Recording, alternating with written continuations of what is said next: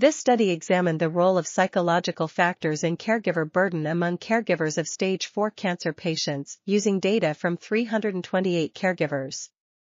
Males, spouses, and caregivers of patients with a PEG or tracheostomy, or those diagnosed with pancreatic biliary cancer had a significantly higher risk of caregiver burden.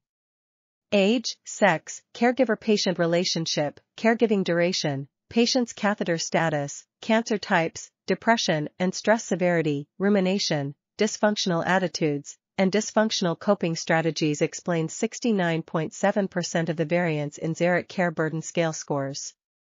Moderation analysis revealed significant interactions of emotional coping with depression and dysfunctional coping with stress on caregiver burden.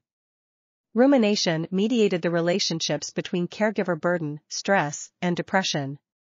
The study highlights the intricate relationships among caregiver burden, mental health, and coping strategies, suggesting tailored interventions to support caregiver health and quality of care. This article was authored by Ipek, Özönder, Ünal, and Cetin, Ordu.